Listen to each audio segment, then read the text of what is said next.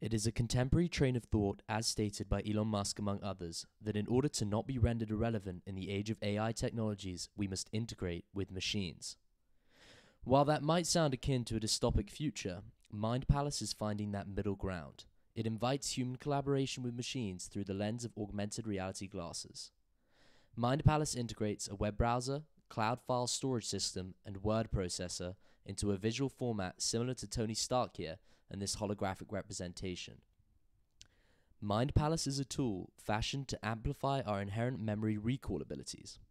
By immersing yourself with information in this way, one induces a more holistic decision-making process, a better informed state of creative thinking. The tangible nature of this augmented world also enables the user to customize the visual layout to suit their methods best. We live in an era where the structure of academia makes knowledge a transient phenomena in the mind of a student. We learn information for short-term goals, subsequently forgetting it in the long run. Mind Palace aims to dispel this trope by acting as a vault, a personal dictionary tailored to your own understanding of things. It is a virtual extension to your brain's storage space. By using bidirectional links that collate information based on key flagged words, users can then save and pin information of interest to specific rooms, i.e. topics. For example, take this note-taking software, Roam Research.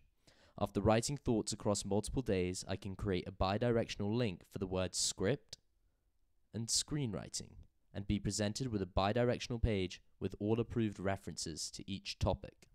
An example of what the experience entails and might look like in the augmented world can be seen in the example of an ordinary student.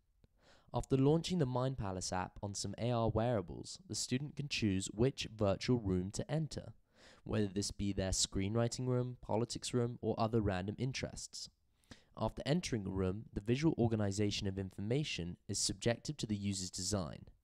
The way that this information is presented can be easily manipulated by using augmented touch.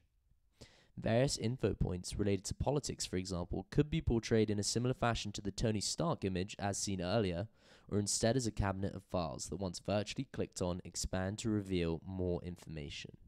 This is the crux of Mind Palace. It is simply an environment for the user to control and develop. The more they do so, the more it will help them to work on a conceptual and creative level.